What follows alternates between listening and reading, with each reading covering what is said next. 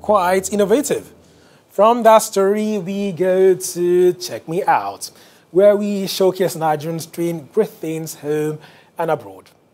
This week, we check out Margarita Egbe, an entrepreneur working with more than 400 women in Kwara State, north-central Nigeria, to produce quality cashew kernels for wholesale and retail customers around the world.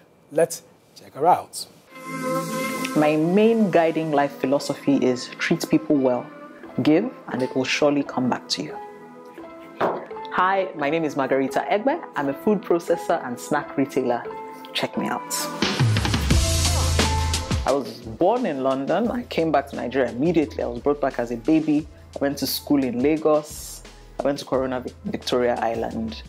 Then I went to a boarding school, a Catholic boarding school in Abuja, Loyola Jesuit College. I went to do my A-levels in Manchester in the UK, and then university at the University of Reading, also in the UK. I studied economics and politics. I had no intention ever of staying in the United Kingdom. I went there for school, I was done with school, and I came back immediately. Nigeria is where my heart is, and it's where I felt like I would make the most impact. My first job after I came back from the United Kingdom was as an assistant. Following that, I became an investment banker. Following that, I went back to private equity, not as an assistant this time, but as an associate.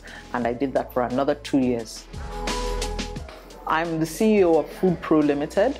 We are a cashew processing and retailing company. So the obvious benefits for the local people in Ilorin, where our factory is for the farmers who we buy products from, and so they have ready offtake of their products from a company like ours. At any given point, we're hiring about 300 people, and the vast majority of these people are women. I work definitely to ensure that there is space for women's voices to be heard, as well as men, but I think women's voices to be heard, not just in the company, but in the sector.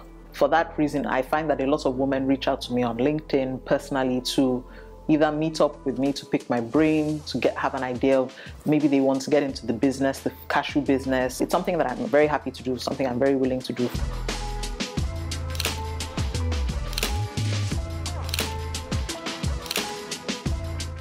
Hi, my name is Margarita Egbe. I'm a food processor and snack retailer, and you have just checked me out.